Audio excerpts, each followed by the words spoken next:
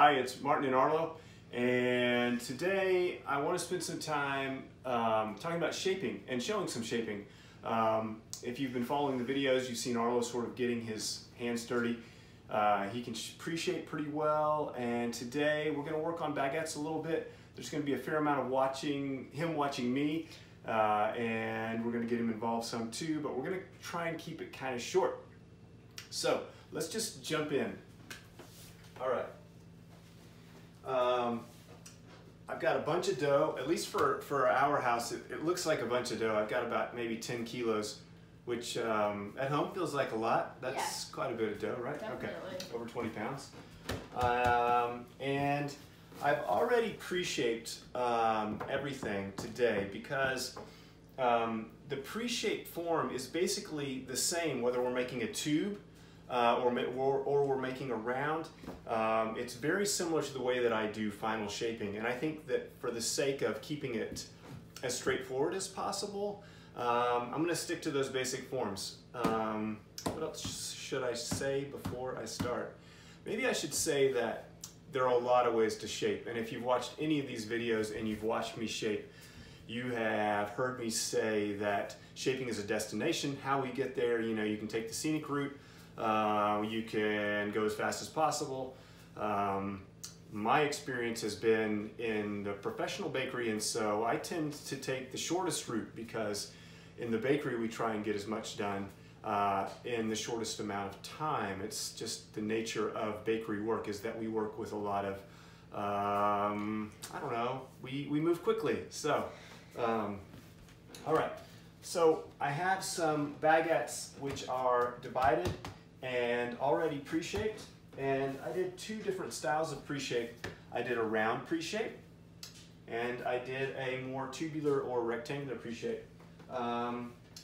You can go either way. In my experience, I think it's easier sometimes for people in the home environment to work with a round pre-shape for baguettes as opposed to a rectangular pre-shape.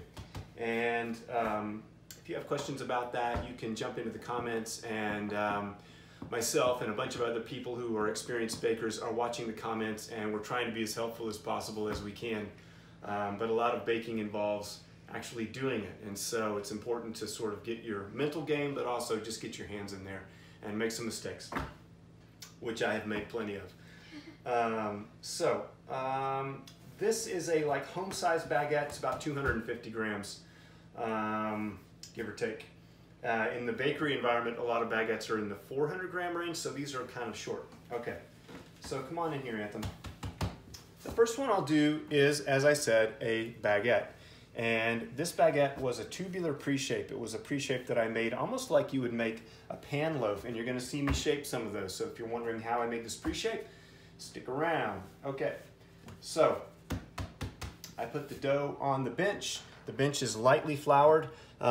People have been asking questions about surfaces. What's the best surface? Blah, blah, blah. Wood is my favorite surface. Wood is, for me, like the surface that goes with bread. And that having been said, you can shape on just about anything. I don't care for working on a surface. One of our bakers who's answering questions on the hotline, Jonathan Frischtick, said, any surface which you can use a bench scraper on, and I thought that was brilliant. So yes, any surface that you can use a bench scraper on is a good surface for working on. My favorite of all is wood, but I don't have wood today. So we have laminate. So let's make a baguette. Maybe I'll just do it without talking once. Maybe that's impossible. Maybe I have to talk. Okay, I'm gonna fold it like a letter. I'm basically folding it like a letter. There's my letter.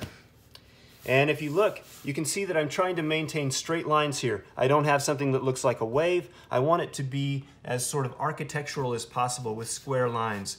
If I can start here and make things even, then when I get to the final phase of elongating it, it's going to be even.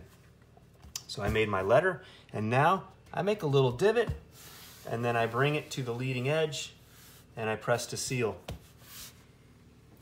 That's one way to shape, and that's the way that I've shaped more baguettes than are worth counting. Once I get to that point, I roll for a second in the middle until it's down to about the diameter that I want. And then I go in with both hands and I just roll until it's tapered. I go through a little bit of flour. If you've got a little bit of a seam that's opening, that's good, and then we're there. That is about as long as I can make in the home oven. I think it's in the it's like 12 inches. That's about what I can do at home. And bakeries, we're usually doing about 26 inches, 54, 56 centimeters, somewhere in that range. You can see that I don't have a bunch of flour on the bench. You cannot shape on that much flour. It does not work for good bread. For some things which are not shaped or which are just cut and divided, it's okay. But you just need a sheen of dough, a sheen of flour. You need more than a sheen of dough. Okay. This one was a round pre-shape, and you can see that I've got a little bit more space to work with here. I've got a little bit more space to work with here when I'm doing my folds, and I find that some home bakers find that a little bit easier. So, I pat it, and I'm gonna do the same one that you saw me do before. If it feels like it's sticky a little bit, just pick up the dough piece and find a little bit of flour and bring it back. So here's my letter, kind of in the same place I was before. Now, because I have a little bit more real estate here, I think that I can go down twice, and so let me show you what I'll do. I've got a little divot in the middle. I'm not going to come down all the way the first time, but now I am. So I come all the way down, I press and seal away. Turn the dough over, and if it's a little sticky, I go find some flour. And I come back with that same motion. Hand in the middle, fingers and heel of my palm against the bench. You want to hear that swishy sound when you're rolling baguettes. If you don't hear that swishy sound, you know that your hand is just floating. And if your hand is just floating, all the pressure of your hand is going onto the dough. And we're not trying to mash anything here. It's really more a motion of rolling it back and forth.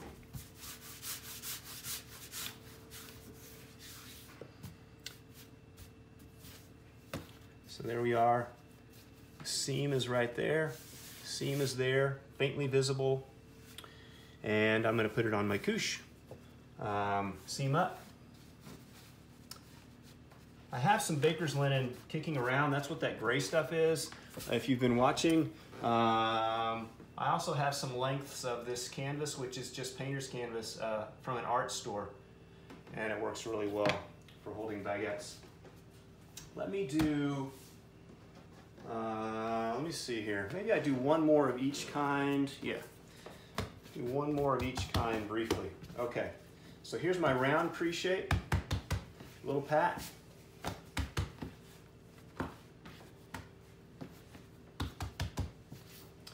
Gonna make a letter. And one thing I'll say about shaping is that you should pretend that you're good at it. Like, even if you're not good at it, and there are days where I am not good at it. There are days where I make shapes that aren't as pretty as they could be. But it's one of those tasks, and you'll find this is true when you're scoring loaves as well. It's good to pretend that you're good at it. Believe that you are, and you'll shape better, and you'll score better too. Okay, so I've got my little letter form, divot in the middle, and then all the way to the leading edge.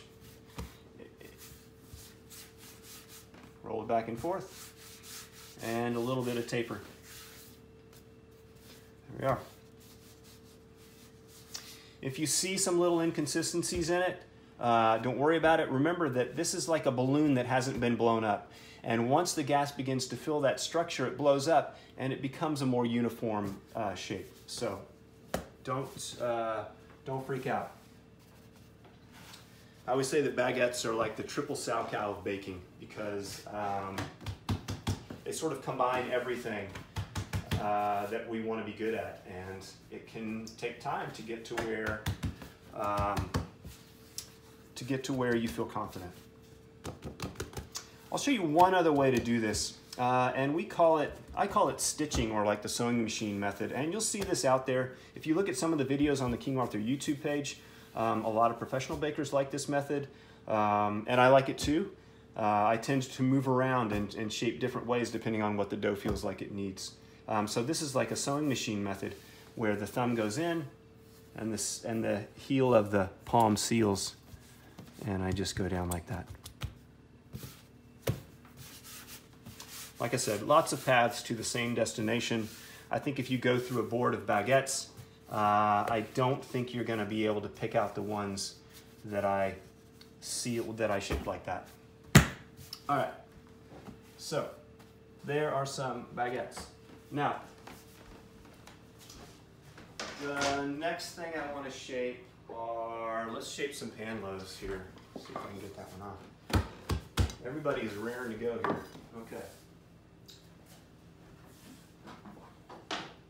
2 more pan loaves. Okay. So if you were wondering how we do the tubular pre-shape, this is how we do the tubular pre-shape. But I think this is a good method for anybody who's shaping pan bread. Like if the first bread that you make is dough that's going into a loaf pan, I think this is a pretty good way to do it. So,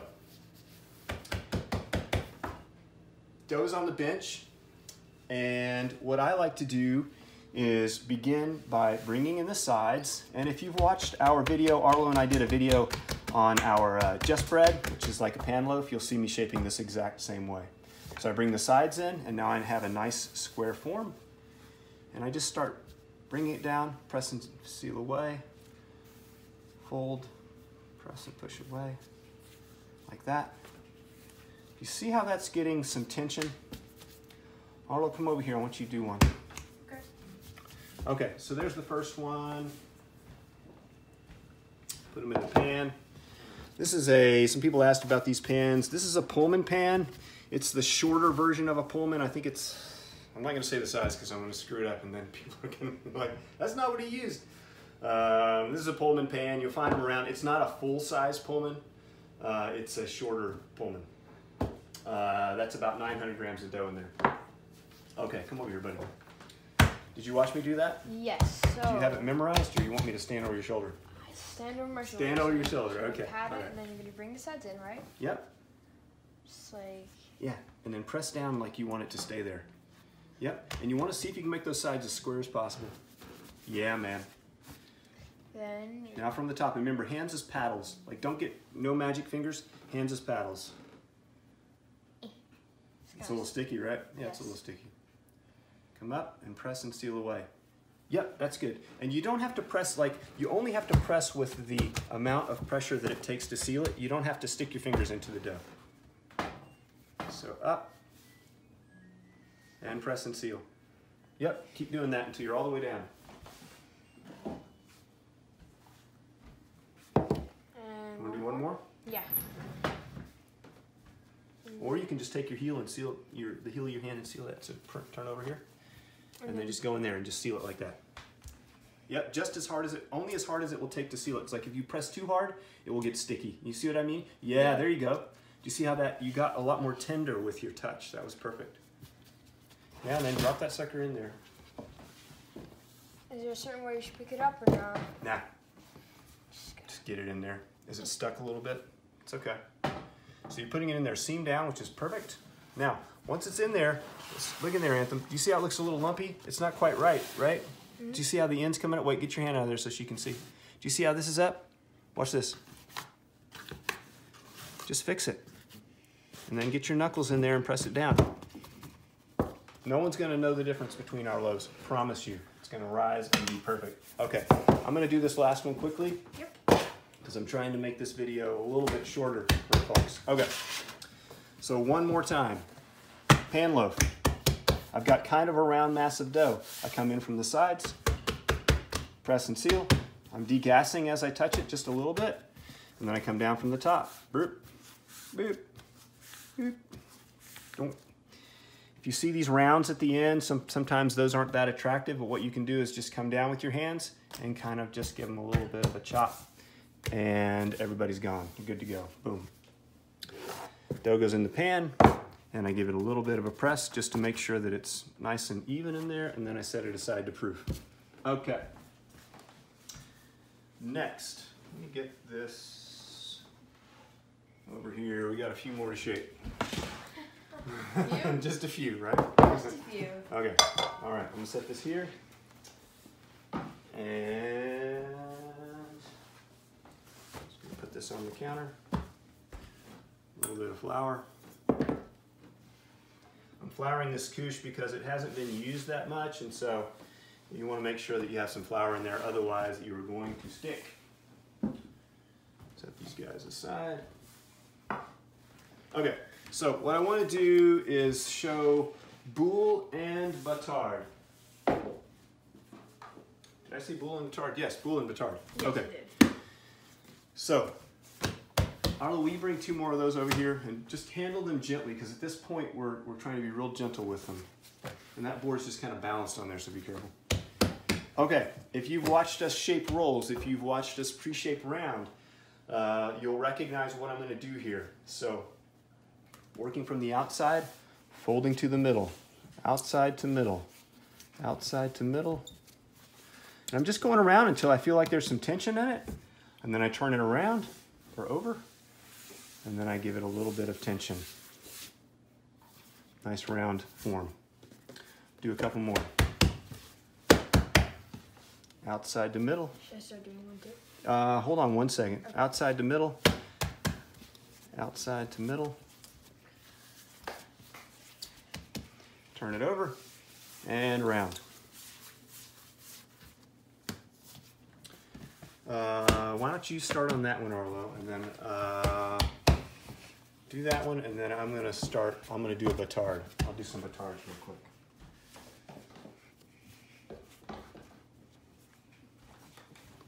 If you are watching the video and you're thinking, man, I'm glad they covered that, but I wish they would cover that other thing. I wish they would do a video about that other thing or that other dough or that recipe or process or shaping technique or whatever it is. Please list it in the comments, and we're listening and we're looking for ideas because we're only so creative here.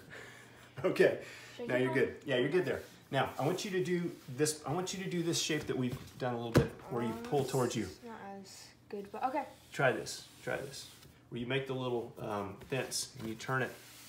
You want to try the. You want to do the other one? Sure. So it's like. Okay, that's good. Let it move a little bit in your hand, just a little bit, as you're turning it. Wait, I'll try this. So as you're pulling it, let it move around. See how it's rolling in my hands just a little bit? Try and keep it to where the seam is on the bottom, but you can move like that. Yeah. So. You feel it? Feel the tension of the surface? Definitely. Yeah. Okay. So keep moving it and let it travel a little bit. Watch me. Let it move some. So. That other hand in there. Yep, yep. And if you're having problems with that technique, so set that one aside. If you're having problems with that technique, do this one. Hands as a fence, pull it towards you until you still see it start to tension, and then turn it like that. You get a nice, strong form. Okay. All right, there are those. Now, in the little bit of time I have left here, what I want to do is I want to show you Bâtard. So we've done pan loaf, we've done some baguettes, kind of like, this is like a quick hit on each of these shapes. We've done pan loaf, we've done some baguettes, we did some boules here, and now I'm going to show you Bâtard. Okay. So, lots of ways to shape a Bâtard, just like with everything else. Let me show you one method, and then maybe I'll do a couple repeats so you can see it. So Bâtard, I start at the top, and I come down, press gently to seal. Now I have these kind of dough shoulders that I bring in, like that, press to seal. I have a relatively uniform form. It's kind of a mirror of itself on either side, which is what I want. Then I start at the top, I come down, press to seal, press to seal, press to seal. And so I've kind of got this tubular shape right now, which is what I want. And now the only part that remains is to give it a little bit of taper. Like that. That wasn't my best one. Let me try another one. It's going to come out in the wash. You won't know that that one wasn't my favorite one. No one will know. But I will know. So, no one but me. Okay. Yeah, I might know. You might know too, huh? Okay. Maybe. All right. top down, shoulders in. Bring this head down. Sometimes if it looks a little flabby here, I'll fold it in and I'll turn it over. Basically, I'm trying to get to that tubular sort of form. That's okay. We gotta bake all this bread, getting the oven warmed up. Okay, I have that kind of tubular form, and now I just tension it some. A little bit of flour on it before I put it on the couche, and we're good to go. Let me get a couple more here. I think I have 2 more. All right. Oh, 6 minutes. Okay, here we go. Tubular form, and then I just tension it. I think people are going to tell me to slow down. I should try one slow, except, like I said with shaping, you kind of have to pretend that you know what you're doing, because it will enable your hands to move at a pace which is appropriate for shaping. If you move too slowly when you're shaping, you're going to find yourself getting stuck in the dough. The good news here is that baking is fun, practice is fun, and even dough or bread which doesn't have as much beauty as you might like is edible and Tastes good. Tastes good, exactly, who cares? Okay, so I got that kind of tubular form. I start in the middle and I taper. There we go. And I'm going to put it on the couche with the seam side up, and these will be ready to load in maybe an hour or so. We got to fit all this stuff in the oven. Okay, I hope that was helpful. It felt like a little bit of a sprint, but maybe that's because we've been making longer videos. If there's something that you want to see, or something you'd like to see again, or slower, or in a different way, or explained differently, just speak up. We're here. We're not going anywhere, as it would seem. We're glad that you could join us today, and we look forward to seeing you back here again soon. Cheers.